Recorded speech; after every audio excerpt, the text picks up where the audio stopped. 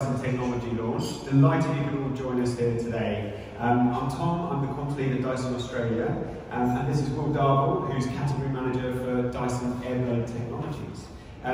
So Will's joined us from Singapore today, which is fantastic. So what we're going to do is take you through a short presentation right here, and then we're going to lead you through to the technology demonstration zones, which is going to be just around the corner. And that's where you're going to have a chance to get hands-on with the product. So if I could just ask that you keep any questions back until we actually get into the technology demonstration zone, that would be much appreciated.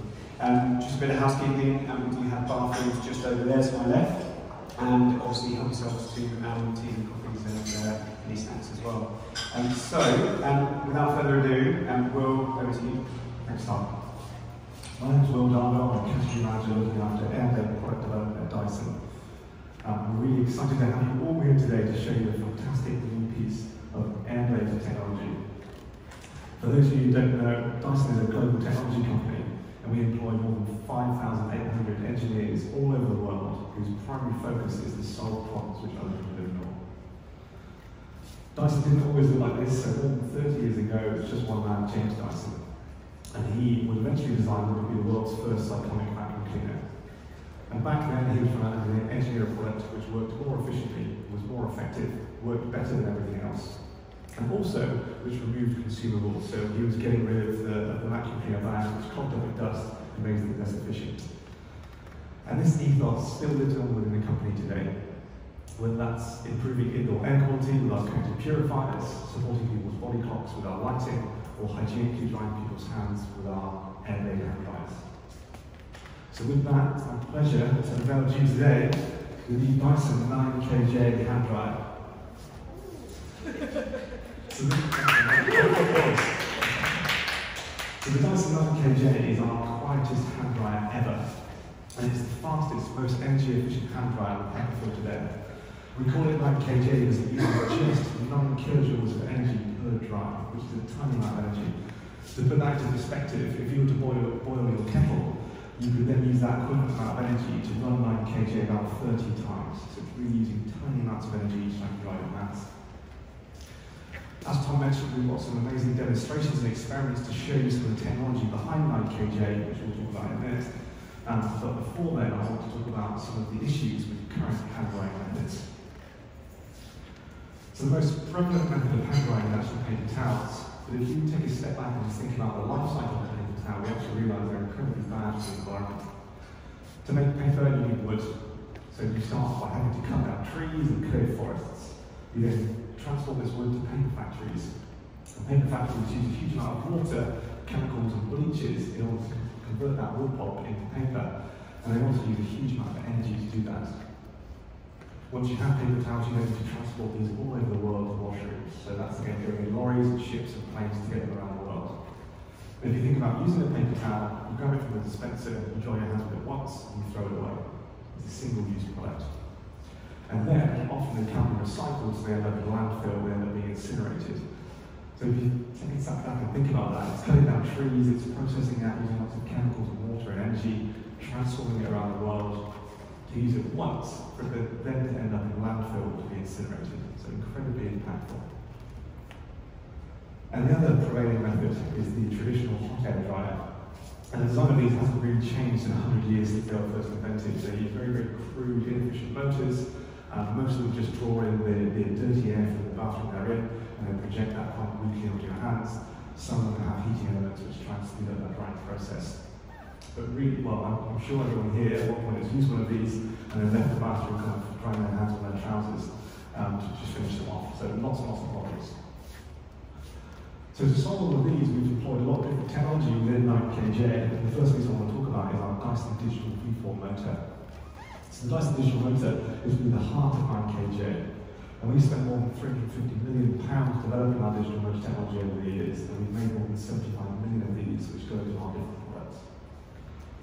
The digital motor within 9kJ spins at 75,000 RPM, and this provides the necessary flow and pressure to our new patented curved blade technology. So these curved blades follow the contours of your hands and dry them in the very hard to reach places. Each blade has a 450 micron aperture, which then converts that pressure and flow into 624 km/h sheets of air. And this is mechanically scraping the water from your hands. To make sure this is very hygienic, we use a HEPA filter in the product to purify all of the air. So we have a HEPA filter at the top of 9 kJ, and this removes 99.95% of all particles from the air, including bacteria and viruses. That HEPA filter is about 2.2 meters long, and we heat it 63 times to fold it up into the space that fits in the top of the product. So that means all of the air that's brought through the product is all purified, very, very clean and hygienic. And as I mentioned, 9 kJ is our quietest hand dryer ever. And this is a picture of 9 kJ we tested in our semi-anechoic chamber, where we spent lots of time developing and researching different bits of technology to make 9 kJ very quiet. One of the main reasons that 9 kJ is so efficient and so quiet is this inline format, which is very, very different.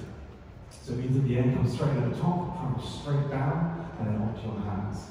If you imagine it goes through different twists and turns, it introduces turbulence and noise that can be quite inefficient and loud. So having that inline format is very important. We also employ different silencers working in unison across the product. We have both an inlet silencer on one side of the V4 digital motor and an outlet silencer, and these help to silence any of the noise emitted from our very, very powerful motor.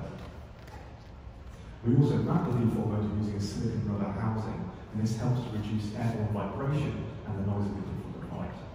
So Will, can I just ask for anyone who's not been in a semi-anechoic chamber, it is a pretty uncomfortable space to be for long, and you can actually hear your own heartbeat in there, but can you just talk us through what that kind of chamber is and does?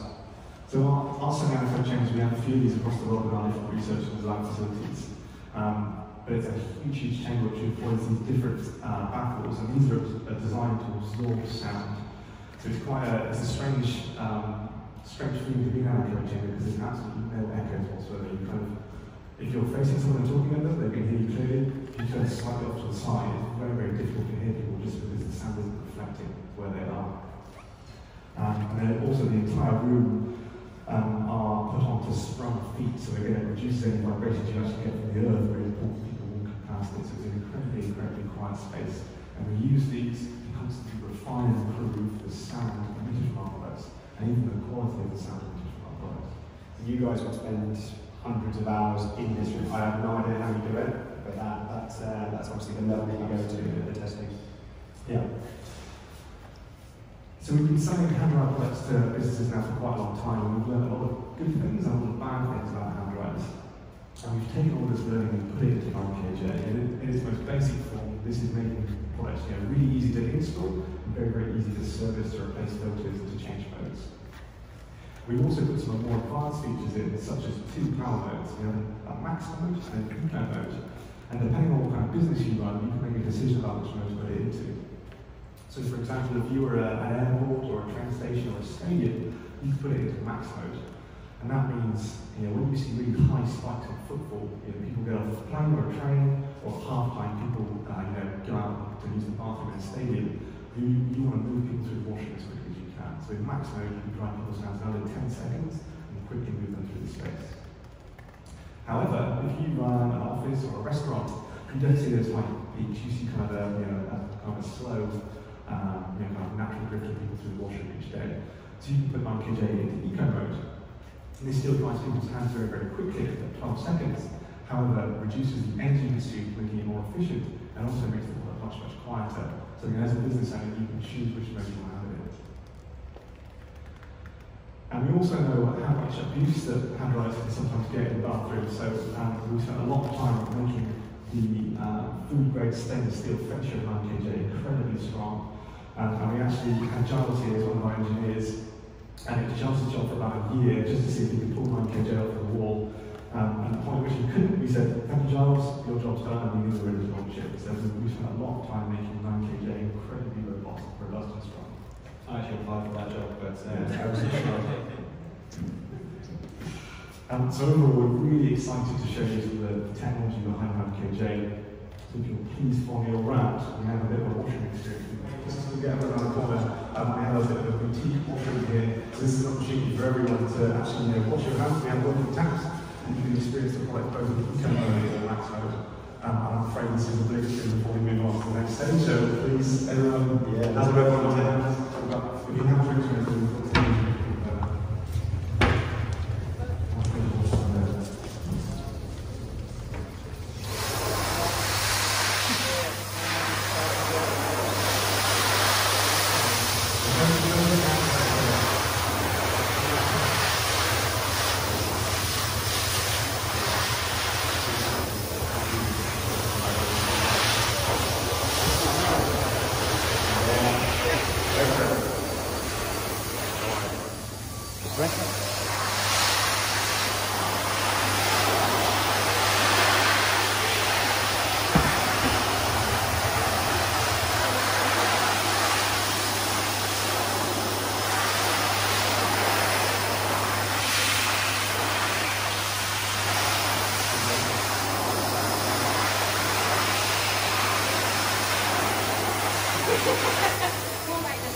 People had longer hair. So hopefully, as you may have been able to kind of feel and hear, there is quite a big difference between our maximum product and our unveiled product. So this gives you a 10-second dry time, about 79 decibels. This gives you 12 seconds at 77 decibels, so much more efficient, much quieter. You're able to trade off between those two dry times. So guys, can you hear the shift in pitch between the max and the eco mode? Just like on a Dyson vacuum cleaner. Exactly. There you go. So guys, any questions at this point? Just a good chance to pause. Well, I actually got 3 questions. One, what's the decibel level between both of them that you've measured in terms of the difference? So the maximum is 79 decibels, 79? which is the same as our existing V product, but it's 2 seconds slower, and then 77 in the code with a 12 second dry time. And considering the curved blade, is there a sort of, obviously, you know, you just put your hands in a normal hairdryer, but is there a sort of preferred method of, you know, whether it's closer, a bit further away? Because we've done lots of trialing by KJ to help improve the usability of the product, position those blades at a very comfortable angle for people of all kind of sizes and heights to be able to use them. And also there's a reason that the blades are yellow as well. It actually improves usability. It helps people who've never seen the product before to go straight into the correct position and the position it has to try it. And I guess the only issue I've noticed is that with my suit jacket, it did sort of spray a bit of water up my sleeve. So that's the only thing, but it did, you know, do it quite quickly. Yeah. Cool. Observation. So I think the piece that's really interesting just around what you just mentioned and your second question is the user trials that we've done a lot of, right? So can you share a little bit more about that process? So to do those user trials, you know, we do a lot of different stages of product development to make sure that the designs we're creating, you know, can be used and are intuitive to people. To test our hand dryers, we always make sure that people have never seen a Dyson hand dryer before. They are out there, but not. There's not many in Australia. But there's people who've never seen our technology, and we then use them and say, go dry your hands and see how they do. So we're looking at, effectively trying to achieve 100% success rate, so people know exactly where to go, how to dry their hands, having never seen the product before. Would it be that the gentleman over there maybe had his hands a bit too high or something, or never used one before? We're trying to strike that middle balance, getting the product at the right height and positioning the blade so it's comfortable for people of all heights and kind of frames. So there's always a little bit of a trade-off, but we think we've got it to a really great place. There wasn't a lot of water, I'm just saying, yeah. You can always try it again anyway and see, you know. But I mean, a normal hairdryer would do it everywhere, so.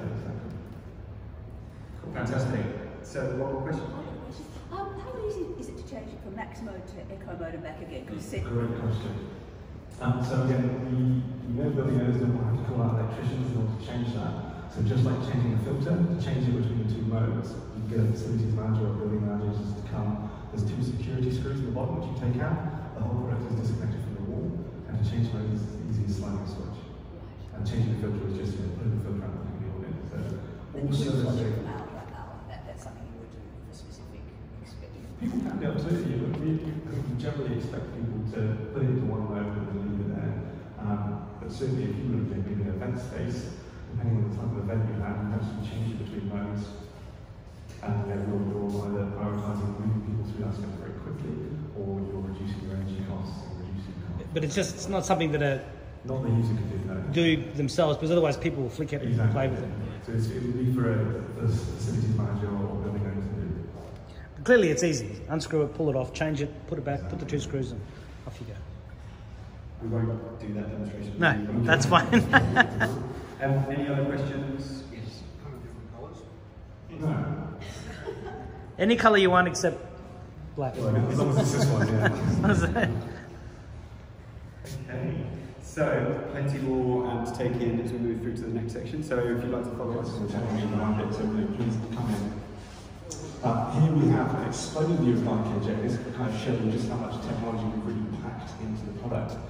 And we can kind of work through this in a bit more detail. So right at the top, as I said, we have a HEPA filter. There's actually a cross-section of the HEPA filter here. So this captures up to 99.95% of all particles in the air, including bacteria and viruses, which means that the air that we're putting in from the washer and projecting onto your hands at 624 kilometers per hour is very hygienic and clean.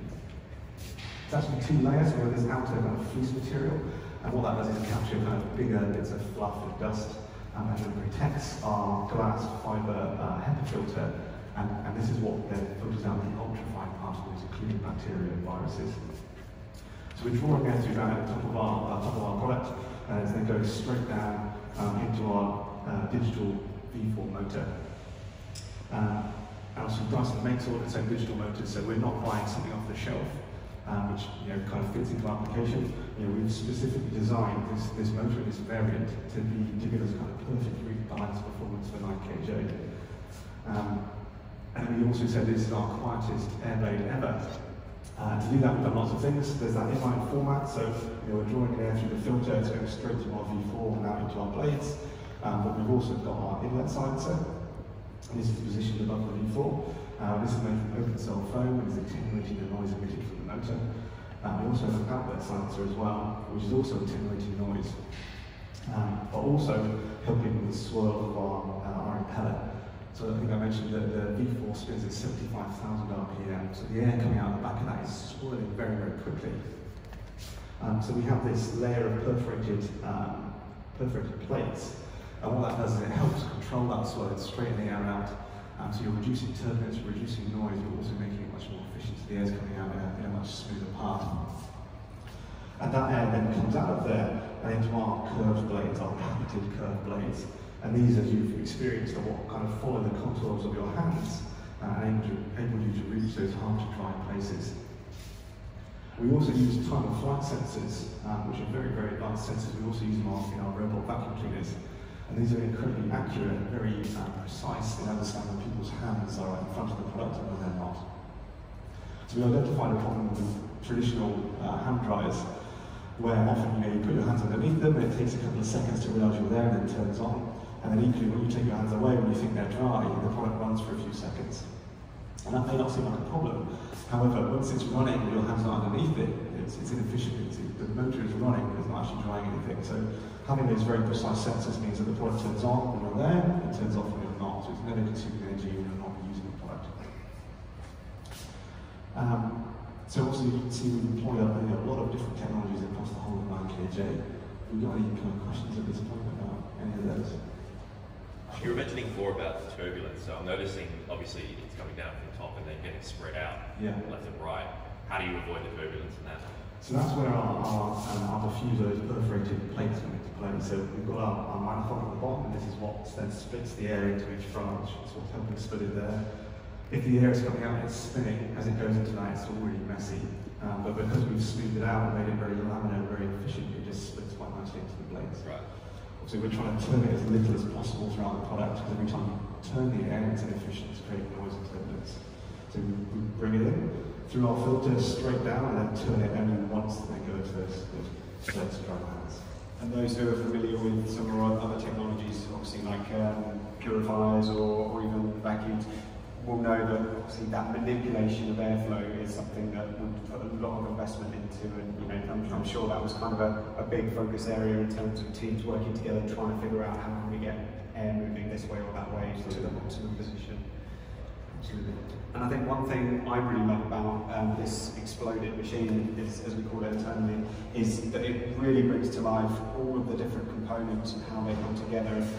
Each of these might even have a team or even a single person, right, who's one part is there baby basically for 2 or 3 years, but it just gives you a sense of how much investment goes into every single component. With your hot and cold fans that have the air filtration, the filter lasts for about a year, I guess, depending on how much you use it. Now, this is obviously a much more commercial environment. So what's the lifespan of this filter, and what would it cost a company to replace it? So the life of a filter does depend on the environment it's in. If it's very, very dirty, if it's an extreme case, it might be a coal mine, it won't last very long at all. However, in what we think is a normal environment, this will last for past the warranty period and pretty much for the life of the product. So we're talking about a decade or around there. So it's clearly different technology to the technology that's in your consumer filtration. It's a very different operating point. Our purifying fans are really trying to move air and purify the whole room. So it's quite a different operating point application compared to this, which is trying to be incredibly efficient and quick at drying hands. So it's just it's a different operating point. It's pulling less flow overall through the filter, which means that we can make it last longer. So it's years? Yeah, years and years. Absolutely. But we're not, Dyson doesn't make any money off of selling replacement parts, including filters to anybody. That was one of the things that James was frustrated with traditional vacuum cleaners was the bag. So we've tried to remove that, which is why we've spent a lot of time making sure that we're confident the filter will last the life of the product. We're not trying to make money by selling this to people. And to answer your question, $40 to replace the filter, but it will last at least 5 years with 200 uses a day. Yeah.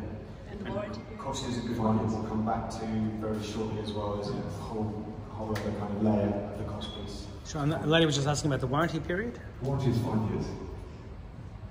So I think we've touched on it already, but we talked about the angle of the blades. They're actually positioned at 70 degrees. They give people all sizes, a very comfortable drying position, both palms in and palms out to get both sides. And you can also see here just how strong our stainless steel fascia is. The thickness of the stainless steel down here to make it very, very strong is incredibly thick and incredibly strong. Any other questions before we move to the next section? I have one. You might have answered this previously, I didn't catch it. But I was surprised that the air was cool.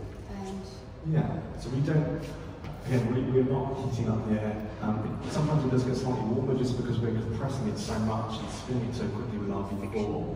Just as you increase the pressure of that air, it does actually heat up. But we're not relying on evaporative drying. Evaporative drying can actually have bacteria breed because we're moving it up and aligning it. So really, it's a mechanical process of just physically scraping the air off with the water off your hands with air. Because actually I did notice that it didn't over dry.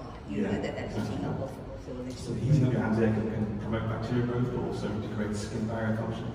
Drying hands out, which is not good. I guess my question is sort of implementation. I mean, the bathroom here has a Dyson hand dryer. Yeah. Are you looking to basically replace all your old Dyson hand dryers out there, or is this sort of pushing forward? I don't want to speak for someone, but certainly within research and development, as we'll come on to later on, we're really we think there's a lot of benefits with 9kJ compared to traditional methods and to paper towels. So what would make me happy is if we could put this much more efficient, much better technology into those bathrooms to replace those incumbent methods, the methods which we know about for the environment, which we know are efficient.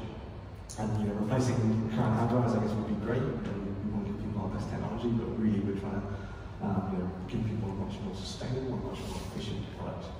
So it's sort of looking for new applications for it, or in terms of replacements? Well, I'd say it's a bit both sides. New applications. Essentially, we think that the sustainability message in this is a good one to replace paper towel dispensers. Yeah. So that's really our target market. And this, by the way, is Sona, who heads up our professional division here in Australia for Airblade as well. So Sona will be around, obviously, at the end of the session for any other questions. But yeah. You can also think of it as just because Dyson launches a new vacuum cleaner doesn't mean everyone rushes out to replace the Dyson vacuum cleaner they've already got. No, but that Dyson doesn't make phones yet, and plenty of people still hang on to their old iPhones. So yeah, some good discussions there, guys. Okay, so let's move on to our next section. So around the corner again. So. Will, over to you. So everyone here, quick show of hands. Who thinks paper towels are recyclable? Put your hands up if you think they're recyclable. 1, 2, How many? 3. Okay, I'm afraid you're all wrong. They can be made from recycled material. Sometimes they're made from recyclable material, however, as we'll talk about, they're largely recyclable. You're not alone. 70% of Australians think you can recycle paper towels, however, councils across Australia do not recycle these. So as we've seen earlier on, the process of making paper towels is very labour intensive and uses a lot of natural resources, and then they end up predominantly in landfill being incinerated, so incredibly bad for the environment. And that stat, by the way, the 70% stat, and a couple of other stats we'll bring up, is from a YouGov study of over 1,000 Australians and nationally representative, all kind of perception based. So from that same study, actually, we asked people if they thought that Dyson hand dryers produce less CO2 per dry than paper towels. 55% of people actually thought that Dyson hand dryers were less efficient, but they produce more CO2 per dry than paper towels, which is totally wrong. And we have a quite cool experiment here which looks at both run costs and CO2 emissions comparing 9kJ and paper towels. We need 2 volunteers from the audience, please. 2 people. Who wants to have a go? Fantastic. We've got someone here. One more. Sonia, come on. Yeah, you can use it again. So we'll let you pick. Would you like to use 9kJ or would you like to use paper towels? Use 9kJ. Sonia, you can use paper towels. So if you just use the products to dry your hands once,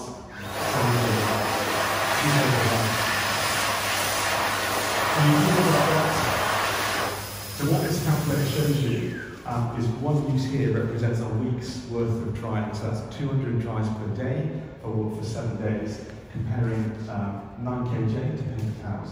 And as you can see, so for the same amount of dries, we've spent 36 cents in energy to run 9kJ because it's using such a minute amount of energy each time to dry your hands. You spend $56 on paper towels. And that's just replacing the paper towels themselves because you don't have to pay for those. But also you have to bring people into the washroom to replace them, to clean everything, to dispose of the paper towels afterwards. And for really big businesses, even the plastic bags which go into the waste paper bins, have a cost associated to them. So there's a huge difference in running cost. Often we see people who are reluctant to spend money up front in order to install something like 9kJ, because putting a paper towel dispenser on the wall is perceived to be a bit cheaper. However, you quickly see that the product pays for itself many times over during its life. So what percentage of improvement would this new hand dryer be compared to, say, your very first Dyson Airblade? So in terms of wattage, 9kJ in its eco-modus is the design running about 650 watts. And our previous lowest power machine was 1,000 watts. So it's nearly half. And it would be even lower than your very first Airblade. Exactly, yeah. So our first Airblade was running about 1,600 watts, so we're a fraction of that now. And that's just due to the research and development we've done over the decades since we launched the technology. So there are reasons for those old iPhone owners to get new iPhones, and there's reasons for previous Dyson hand dryer owners to upgrade too. We think there's more of a benefit associated with certainly, particularly when thinking about both running costs and the impact on the environment. In terms of application for the design, I've seen the 2-in-1 sort of Dyson tap and hand dryer. Is there yeah. We are constantly looking at how we can improve our products to make them work better and more efficiently and give benefits to the consumer. I won't go into any detail, in fact, about what we're thinking about, but it's something we're constantly looking at, how we can make our products better. And I think just before we move into, we've got some hygiene and stuff we wanted to talk to, I think to put it into perspective as well, the Airblade 9kg actually uses 85% less CO2 than paper towels, and is 99% cheaper than paper towels as well. So I think those two pieces as well, I think really important to put that into perspective. Yeah. So from the study which we did, 89% of Australians have said that they've seen someone use the bathroom but they're not wash or dry their hands afterwards, which is a huge amount. But very interestingly, only 25% of people actually ever admitted to doing that, so there's some interesting stuff going on there. The perception often is that paper towels are actually more hygienic than hand dryers, which this really isn't the case. The paper towel dispensers themselves can be really run with bacteria and viruses and not cleaned effectively. And also, if the paper towels aren't transported or stored correctly, they can actually be contaminated before you can use them. So if they've been stored in a dusty or a dirty room, or they've been contamination of being shipped around the world. You could be drying your hands with something that's really contaminated. Obviously, with non-KJ, because we have that HEPA filter in the product, you're guaranteeing that every single time you're drying your hands with purified air. It's much, much more hygienic. One thing I'd notice as well, whenever I go to a washroom that has one of the fake Dysons that are just not as good, they have a container that captures the water, and they just have this horribly stale water smell just blowing in your face. And that annoys me, and I always rue that they were too cheap to buy a real Dyson. Yeah, absolutely. So we've always often been challenged on why we don't capture water and things like that. That's because it's really a biohazard. It's very, very filthy water, which is you're scraping from people's hands. So the best thing to combat that is just to have a good clean regime in your bathroom to make sure that people are coming through and cleaning. Brilliant. And if we could just perhaps take this opportunity to recap on on some of the problems that we're really solving with this technology, so, which are obviously kind of showcased in the video as well. So do you want to just take it through, just a quick recap? Sure. Well, we've got a bit of a video here, which please come back and watch later on. But just to recap, we know that non-KJ compared to paper towels is much cheaper to run, considerably cheaper to run, up to 99%. It produces less CO2 when drying, and that's because there's some upfront energy involved in making non-KJ. But as soon as it's installed, it's using tiny amounts of energy to dry your hands each time. You also remove the mess and the issues with hygiene, which are often associated with paper towels and having to clean those. And if nothing else, we're not having to cut down trees and clear forests to process those using energy, water, and chemicals just to dry your hands once. Any final questions? Yes.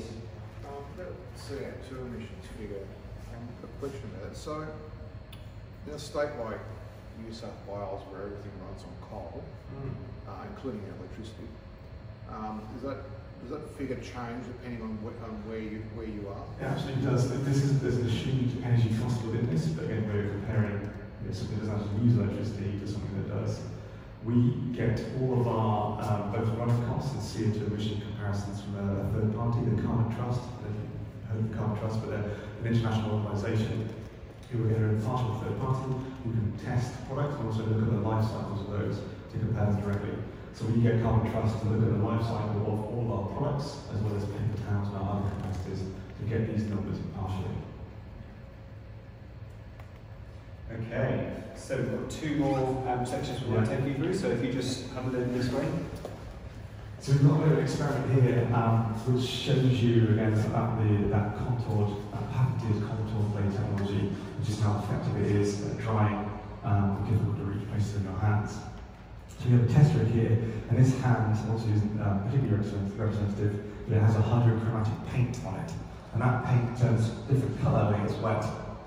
So what you'll see is we'll dunk it into this tank of water, and then use 9kJ, and you'll see how effective it is at cleaning, both the front of the hand and reaching around the sides as well.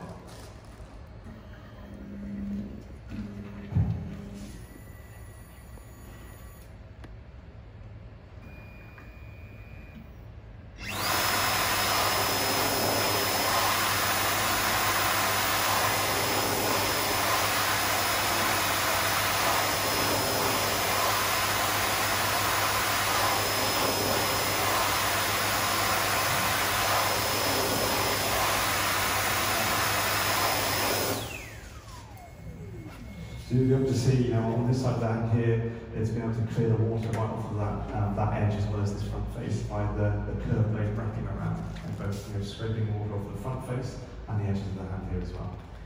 And this, guys, this is a bit of a glimpse of the kind of level of testing that we go to within our labs that are very high security, kind of top secret places. But this is really kind of bringing the lab over to you guys here in Australia, so you can see the levels we go, which is way beyond industry standards in terms of testing. Any questions on this one? So, I mean, obviously you turn it around and it'll clean the other side too. I mean, normally you've got to turn your hands around. So this is just to show that curved technology, how it wraps around your hand. Obviously, as a user, then you put your hands in both ways to clean both sides. Okay, so over to the prototypes. So we have this kind of final section, and this is really hoping to try and bring to life just how much time we spend looking at tiny details which can have a significant impact on product performance. So as part of the development for 9KJ, we spent more than 3 years developing the product and made more than 700 prototypes, each one improving incrementally on the last one to get it from an idea to the product that we have today. And as you can see, as we developed, particularly this curved blade technology, how we developed and refined it as we went along, and minute changes in geometry can have a very, very big impact. So you might be able to see there's a slight difference between these two prototypes here. This one which has quite a flat blade, and this one which is starting to push the angle of that backwards.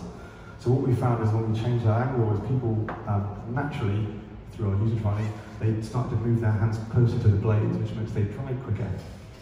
So we then knew that was the right direction to head in. And then later on in the development, we're looking at really, really tiny changes in geometry. So you can see, just in this curvature here on each end of the blade, there's a very, very minute change in geometry there. We're talking about millimeters difference. But changing from this blade design to this blade design actually saved us 2 decibels on product sound power, which is significant. So we're looking at tiny, tiny little tweaks which can have a huge, huge impact on both product performance, efficiency, and everything else. Fantastic. So that brings us to the end of our technology demonstration area. We would really encourage you to head back through to re-experience some of these areas for yourselves, and we'll be around as well as Sonna and Jez from the brand team for any other questions that you have. So I guess kind of the main thank you I wanted to give at this point was to Will for taking us through everything, and to you guys for joining us. So thank you very much, guys. Thanks.